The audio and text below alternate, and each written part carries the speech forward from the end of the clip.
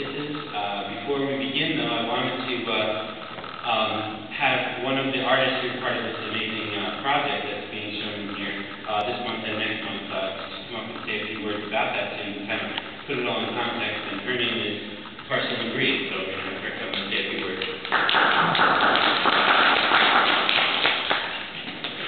Well, I hadn't expected to get I've got this here because, well, I met all the women I work with.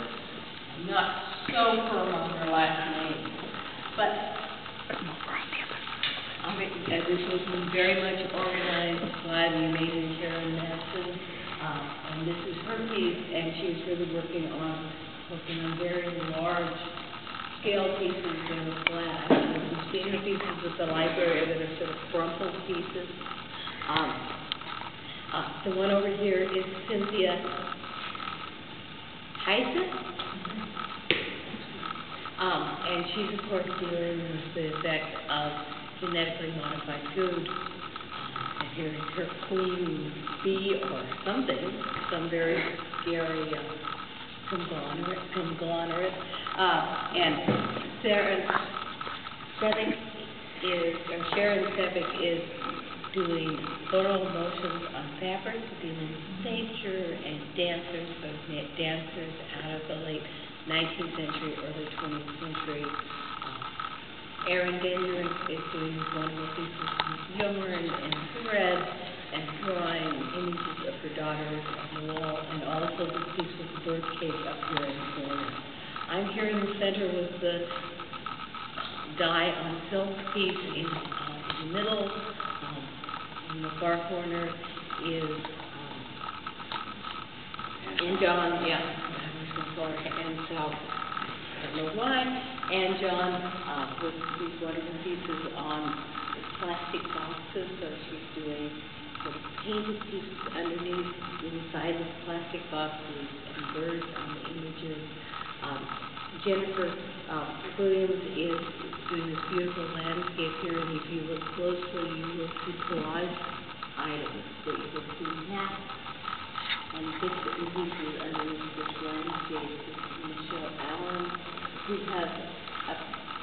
works as a designer. This is a piece for channel materials to work in a new palette, but she works as a designer and creates objects for the home that are shown all over the world. She really has a writing business outside of the fine arts practice. And so it's been a really interesting process that all of these women come together and create very different pieces. And everyone really representing themselves as personal challenge. And the pieces were created here in this room, correct? Yes. So the women were working together in the room, kind of using the space as their studio and whatever else might happen. Working together too, like at the same time as some of it unfolds, or we certainly at some points we're all here together, and at other points, you had lovely times when you were all by yourself. Oh, that's awesome. Yeah. I was ready to get these other people out of here. Thank you. Yeah. So VOCA stands for Vancouver Organization for Contemporary Arts. There's a question about whether this will be able to stay in this space, but as long as it's here, I just need to let you know that as a poet and community organizer, anytime I've wanted to do any kind of event here, the space has been available to me. There's been a theater company that's used the space and dancers, and on February 24th, I'm going to return with a friend of mine who's a musician. His name is David Chaparro, and do some poetry and music here. So I really appreciate, she's not here in the room, but she knows how much I appreciate her, Karen Madsen and Ann John, who's worked in the back. They are the two women that are really behind the space, and if they are no longer able to use the space, I mean, their plan is just to move it to another space. So the organization will continue, just perhaps not in this room, but I'm kind of hoping that they're able to stay, because this is amazing, you know. It's really good for Vancouver. We've got a lot of good galleries and a lot of great energy here, but I just think this space in particular is amazing, so I hope it stays for a while. And if Karen does join us a little bit later, I may ask her to come and say a little bit more about the organization. So the reason that we're here is for my friends T.L. Morrison's new book, and this is very exciting. Just looking at the blurbs is kind of exciting. I don't know if you know this, but my partner Tony's favorite poet in the universe is Dorian Locke, so congrats on getting a little blurb from her. And I don't remember where or how we met anymore. Maybe when you get up here you can tell them that, but I know that we met at a poetry picnic at the combined Washington and Portland, or the Oregon. Yeah, so there was an annual Washington, Oregon Poets Picnic that has kind of gone on hiatus, which is partly my fault for a couple of years, but it's a really fun event. And my sense of humor, and I was entranced with you, and that was it.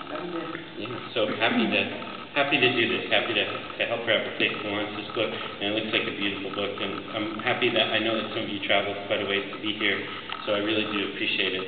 And if you've never been to Vancouver before, we want to welcome you here. We've got a lot of great writers and artists here. We're really proud of how things have grown, especially over the last, say, 3 to 5 years. When I got here in 2003, there were plenty of talented people. They just didn't really know each other, didn't really talk to each other, and that's really changed. And we've done what we could within the literary community to try to get people together. So I asked GL if it would be okay if I would read one of her poems. This is Ghost Town Poetry, which is the name of the open mic that I host, and GL has been a featured reader there, and so we invited everybody who's ever read there to contribute to the anthology, and this is the first of 2. We just released the second one.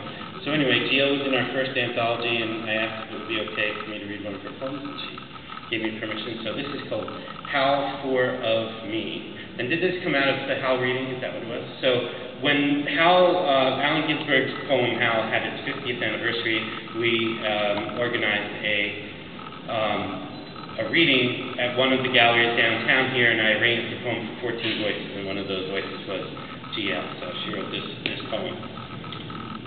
I have howled at night alone like a dog, hollow and wild. I have coo-whimpered the dying song of a pigeon caught in the dog's mouth.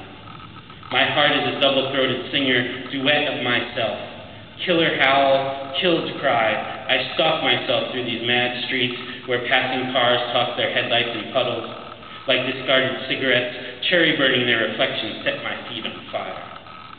Acid clouds darken with chemical rain, fence in, out the divided moon.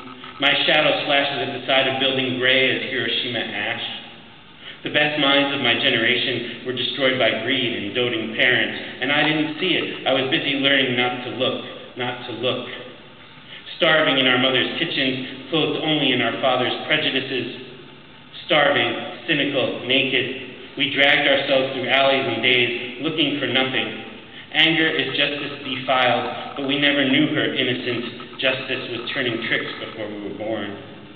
We danced the faggot streets, knew everything, expected nothing, and were never surprised, burning adolescent tallow off our quick-lit wits, saving nothing for tomorrow. Who knew we would survive?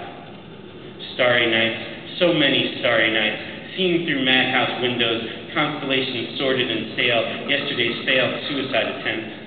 Stars falling like accusations, beautiful in their falling, bella morte, fireworks, light show, stars in death. Beautiful, beautiful. The machinery of night grinds on, gears slip, noticing us not at all. Let's deal. Morrison.